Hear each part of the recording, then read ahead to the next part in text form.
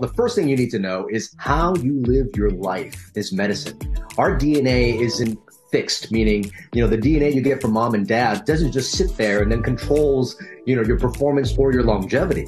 But actually, the DNA is constantly listening to its external environment. And based on the messages it gets from its environment, it will turn certain genes on, turn certain genes off. And that dictates everything in your life. Your health, your longevity, and the way you can perform. Longevity hack number one is really in the area of sleep.